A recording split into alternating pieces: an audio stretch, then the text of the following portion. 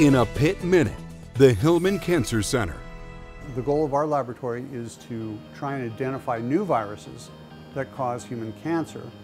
And once we find those viruses, then we can develop diagnostic tests, we can develop targeted treatments, and possibly vaccines to prevent cancers.